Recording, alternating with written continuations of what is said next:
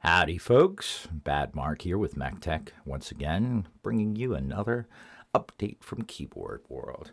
Now today we're just doing a quick unboxing of another Eyooso board. Now I say another because I've actually been modifying quite a few Eyooso boards if you've been watching my channel. One of the first ones that I modified was this lovely Z11, which is a 60% with a metal deck and an ABS bottom.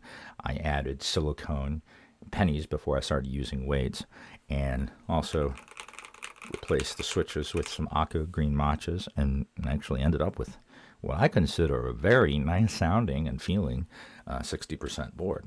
This board I purchased on sale for $8.99.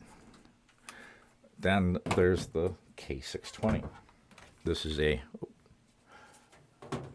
nice TKL board that they sell, that I believe this one actually I bought on sale. I want to say it was $19 and normally sold for like $28.99, $29.99. It did have an attached USB cable, which I ported, and I siliconed the interior.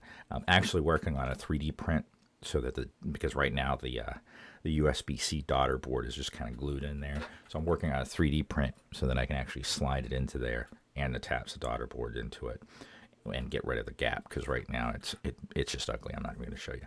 But this one,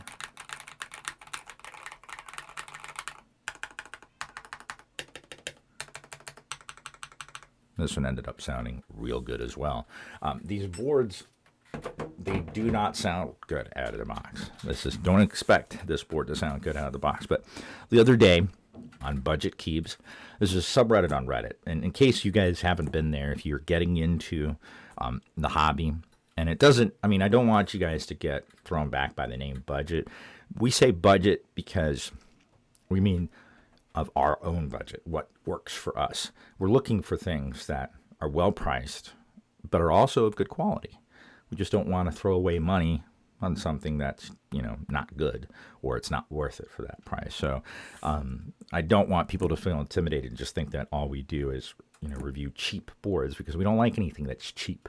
We like things that are budget within our budget, and we have an attitude that to help people, you know. So whereas there's other subreddits where you might go and ask a question and get derided, on RMK, we do our best to help newcomers into the hobby if they have questions, because there is a lot of information. I mean, I'm still learning every single day, and I've been doing this for a while. So, and I will never learn everything there is about keyboards, just like, you know, computer science. I'll never learn everything there is about computer science, even though I program every day.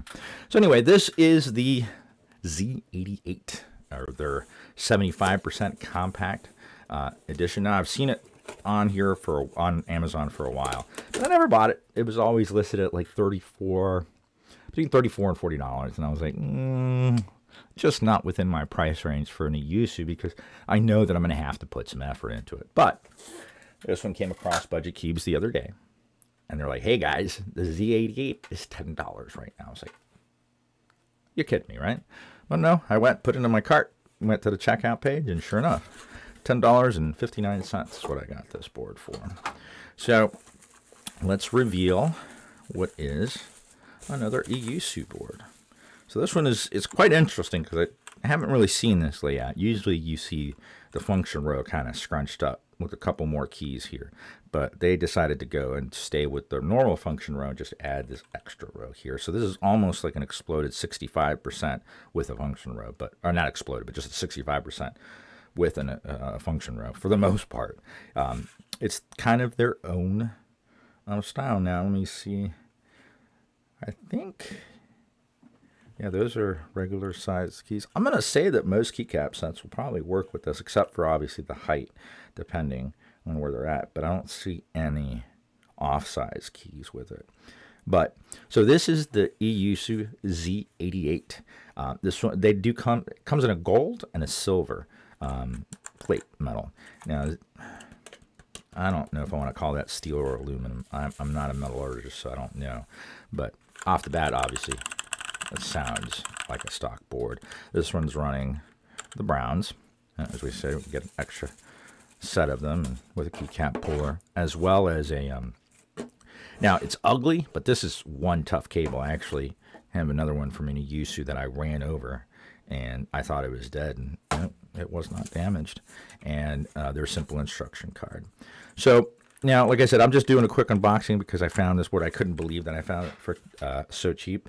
I am going to be opening up this board and modifying it and getting rid of that hollowness that you can hear inside of there, and seeing what we can get out of this. And I'm going to obviously do my best to work with that silver when I pick some keycaps, and let's see if we can make this truly pop. I'm thinking that if we actually paint the case, but I don't know. I'm sure I'll come up with plenty of ideas of things to do with this board. But anyway, I just wanted to do a quick unboxing of this board, and have you guys look forward to modifying this board. But if any of you guys did take advantage or did see that sale and picked up this board for 10 bucks, make sure to let me know down in the comments if you guys have any ideas as to modifying it. I just have general ideas right now, but if I do paint it, I'm going to try to, like I said, use that silver to make it, pop, stand out, hopefully work well with whatever keycaps I end up picking for it. But I think this should be a fun little project. So, but for the moment, that is all. I do have more videos coming up, and I am working on my production value. I am using a new microphone. I've got a new intro, although I don't know if I'm in love with it yet. I haven't really received much feedback. Any feedback on these things would be great. I want to stick to keyboards. I don't want to get overly produced, or obviously I don't want to make ugly videos, but I'm not here to make commercials. I'm here to share a hobby and find the best way to do things, and even the most economical way to do things. So that's my intent anyway. Happy Easter, everyone, or whatever else you may celebrate. Keep calm, keyboard on.